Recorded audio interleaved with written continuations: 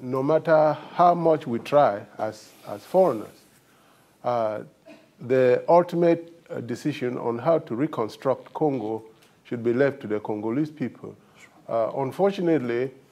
many of the foreign missions, including the UN mission in Congo, are not giving the Congolese people the wherewithal, the opportunity to actually articulate what it is they want to do with themselves and their country. And I think that no matter what we impose on Congo, it's never going to work, regardless of how magnanimous we are, primarily because as hard as we can try, we are never going to be able to, as foreigners, to understand exactly what it is the Congolese people are going through and the problems that they have. Only the Congolese people can define their problems and how they want to solve them. What we should be doing is providing them with as much help as we can, but giving them the opportunity to take the lead in resolving those problems, no matter how dysfunctional we think the solutions that they come up with are, because in the end, they are the ones who are going to live with those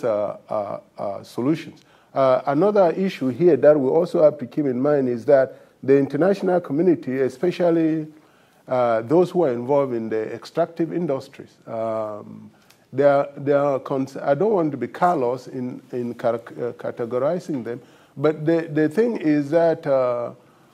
their interest is only to maintain the type of peace that is necessary for them to continue with their activities. That might not be the peace that the Congolese people really want.